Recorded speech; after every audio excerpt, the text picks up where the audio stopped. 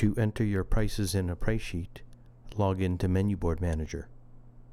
You can use your username and password, or if you have a Google login. Once you're logged in, you're on the Finder page.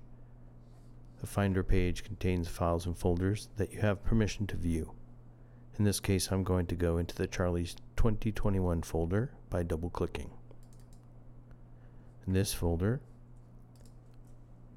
you see the price sheets that you have permission to view.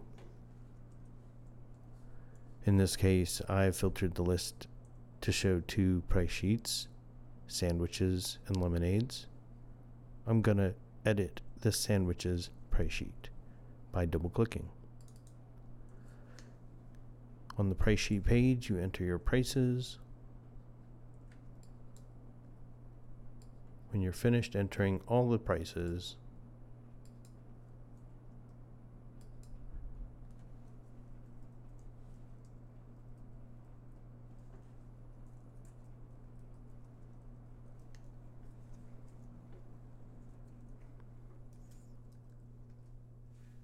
click Publish.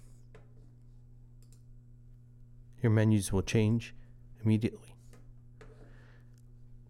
To go back and edit the lemonades price sheet, click on the breadcrumbs to go back one level, back to the Charley's 2021 folder.